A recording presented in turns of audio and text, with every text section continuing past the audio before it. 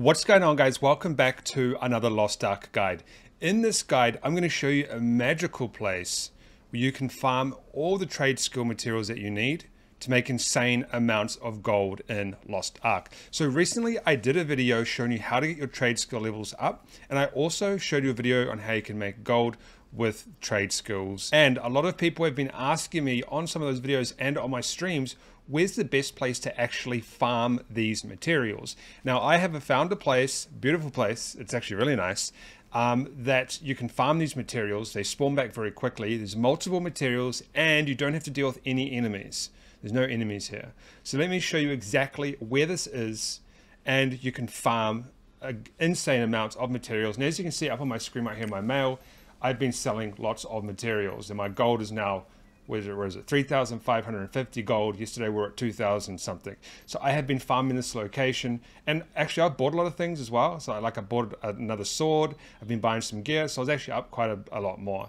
But these are the sales right here. So let's get started. This is the location. Now you will need to be level like 30 something plus, because what you're gonna want to do is you're going to actually need to have a boat to sail to this location. Now this location is called Lullaby Island, and it's just over here in this location here. Now, you essentially, if I recall, you come out and it's over here somewhere in this section here. There's 3 islands, and you want to go to Lullaby. Yeah, so there's the box.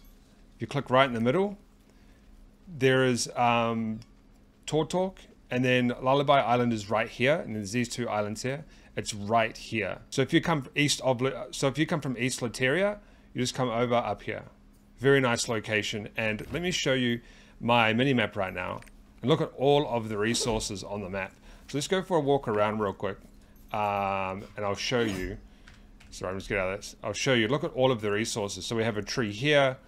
We have another tree here. We have lots of mushrooms. We have lots of these flowers. Because people ask me where to get the mushrooms. We have saplings you can grow. Then we also have more trees up here. And we have the copper ore, and there's mushrooms as well in this area. Now, all you need to do really is stick in one area. Like I can go to this tree, then I can go to this tree, then I can go to the copper ore, and by the time I've done that, this one's usually spawned back, and then I can go back to here, and I come back to the copper ore. Now, yesterday, I got my skill trade levels logging to 30, and I did most of it in this location, so I was at level 15 in the last video or something. So I did the last 15 in the in this location here, and I just got to do something real quick before I forget.